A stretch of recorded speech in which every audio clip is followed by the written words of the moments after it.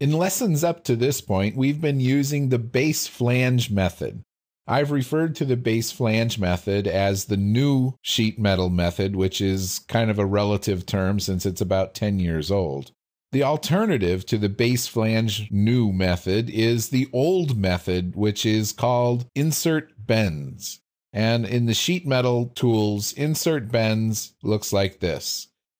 In this lesson, we're going to go through how to create a couple of parts using the insert bends method. There are a couple of types of parts that can only be created with this method. So let's get started.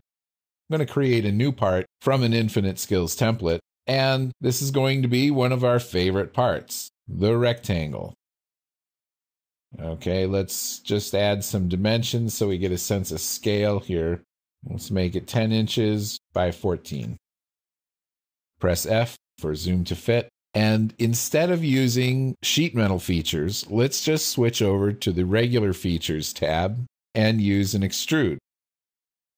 Extrude this 4 inches. Next, I'm going to use the shell command and shell this out to a thickness of 0.29. And now I will switch over to the sheet metal tab and use the insert bends technique. I want to have a fixed face that stays stationary when everything else flattens out, so that's pretty easy to select as the bottom of the box. I'll establish the default inside radius.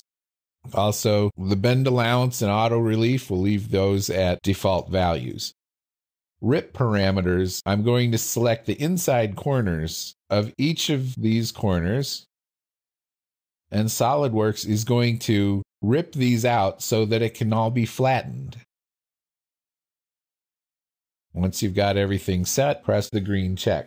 So SolidWorks is telling us that auto relief cuts were made in the corners to allow for the bends. And if we take a look at this, we can now flatten out the part. We take a look in the corner, you can see what SolidWorks has done to make the auto reliefs work. That's because the bend is coming in together, and if these bends overlap in any place, that creates geometry that's a little too complex for SolidWorks sheet metal. In the formed up state, these corners look like this. So you can see that the feature tree created by an insert bends process is very different from the feature tree created by the base flange process. Let's tile the windows to show these feature trees side by side. So I'll go to Window, Tile Vertically. And while one has a lot more features than the other, you can still see that there are some major differences between how SolidWorks has dealt with these two different processes for creating sheet metal parts. The old method has a feature that's called flatten bends, so it takes your sharp-edged part and flattens out all the bends, and then it reprocesses the bends, and then at the very end it will flatten them out again. This is kind of a confusing process, and it's part of the reason why SolidWorks developed a new method. In the new method, you just start out with sheet metal and you work with sheet metal features all the way through. And then at the very end, SolidWorks will flatten out the part for you so you can get a drawing of it. This is a much more straightforward method. It's very powerful. It has more options available. But if you were to create a part like, say, a rolled cone, there's no way to do that without the insert bends process. Let's go through creating a rolled cone in SolidWorks. I'll draw an angled line and a straight construction line. And using just regular features, I'm going to revolve the sketch. And I don't want SolidWorks to close the sketch for me automatically. I'll set this to 59 degrees rather than 360, so it has an open end and is able to flatten out.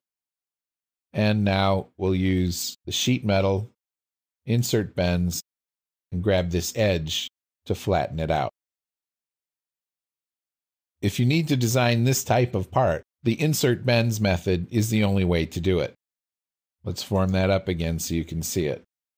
Again, when I revolved it, the trick here is to revolve it 359 degrees instead of 360. so that it has an opening and can be flattened. This part will be saved in your Infinite Skills Working Files folder, so you can refer to it if you need to look at the example.